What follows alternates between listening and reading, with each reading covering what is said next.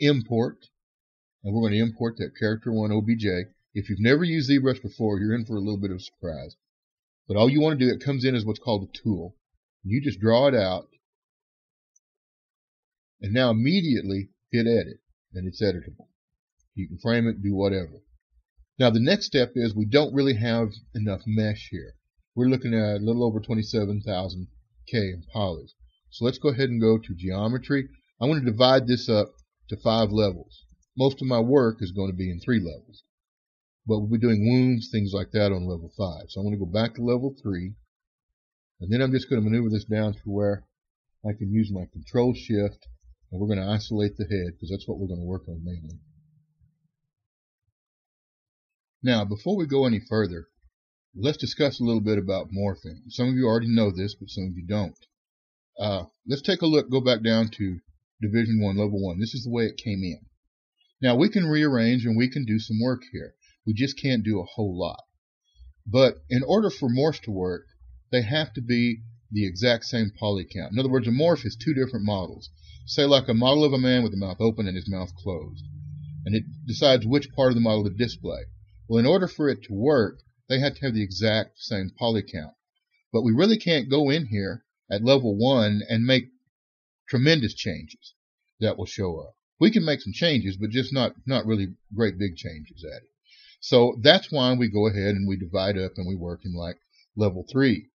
What we're going to do with our level 3 and our level 5 work is we're going to create a normal map on it to put on the level 1 mesh.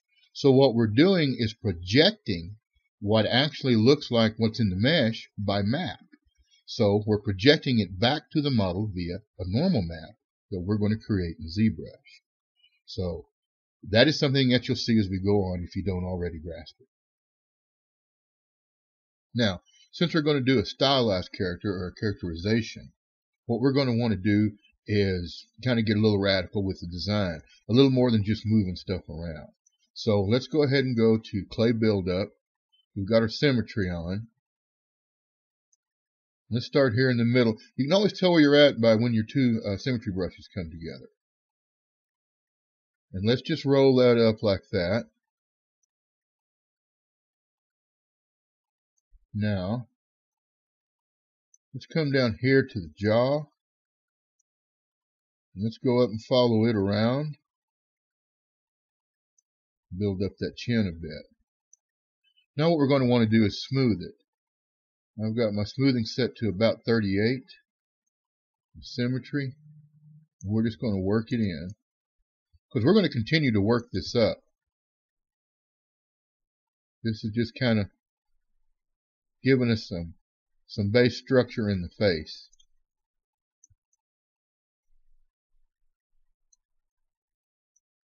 And you notice we're working on level 3.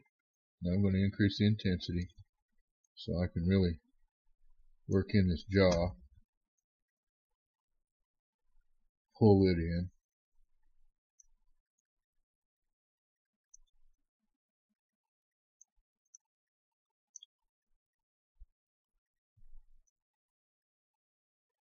Now just pulling the brow down a little bit.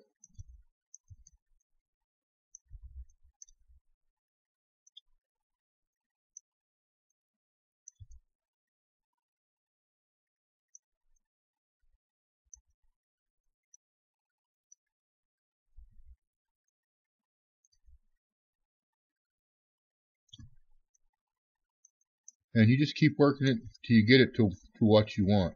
Now, if you want it to be a more square or stylized, and by that I mean there's an organic stylization and there's a squared off stylization.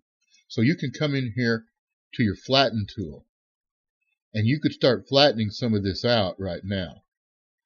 And then you could come in with the polish tool and polish it, and you're going to get kind of a squared off result. But that's not what I'm looking for right here. I want to stay a little more organic, a little more rounded. Let's add a little more chin. Look it in.